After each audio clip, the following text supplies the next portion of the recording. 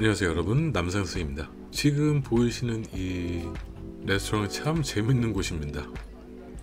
일하시는 분들이 재밌는 게 아니라 이곳에서 파는 메뉴가 정말 프랑스를 대표하는 모든 것들이 다 총집합해 있는 그런 곳이기 때문입니다. 그것도 관광지 한 복판에 있는 식당인데 솔직히 이곳은 갈까 말까 망설였던 곳입니다.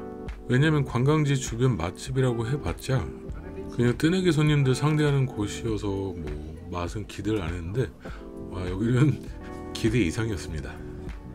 브라세리 플로테라는 곳인데 일하시는 분들 모두 다 친절하셨고 양도 많고 가격도 꽤 합리적인 그런 곳이었습니다. 물론 맛도 있었고요. 전체 요리로 굴과 새우를 주문했는데 우리나라에서는 굴에 고추장을 찍어서 먹지만 이것은 식초를 뿌려서 새콤하게 먹는 게 특징입니다. 굴도 손질을 엄청 깨끗하게 해줘서 무척 맛이 신선하고 좋았습니다. 호로록 싱싱한 바닷내음이 입안에서 한가득 퍼집니다. 그리고 또 프랑스에 왔으니 양파스프랑 또 달팽이 요리도 한번 먹어봐야겠죠.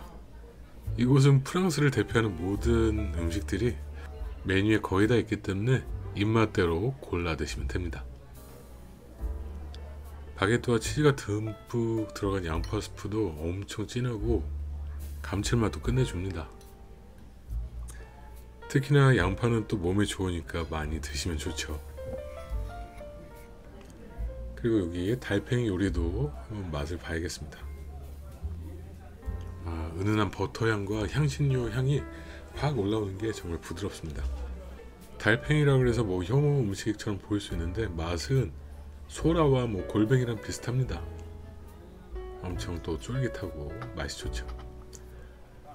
다음에 주문한 메인 요리가 나왔습니다.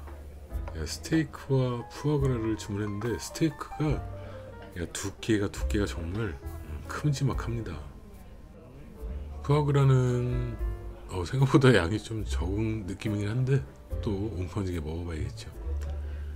프랑스에서는 그 메추리 요리랑 비둘기 요리가 정말 유명하고 맛있는데 웬만한 고급 식당에서 많이 먹었기 때문에 더 이상 이제 비둘기 요리는 못 먹겠더라고요. 이 정도 주문했으면 프랑스 요리 총집합한 것 같습니다.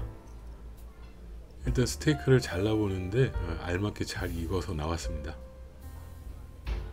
맛도 정말 부드럽죠.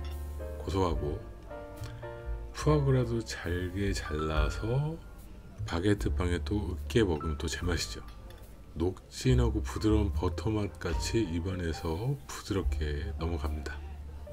관광지 주변에 있는 레스토랑인데 의외로 진짜 퀄리티가 높아서 깜짝 놀랐던 곳입니다. 근사한 저녁 식사 아주 잘 먹었습니다.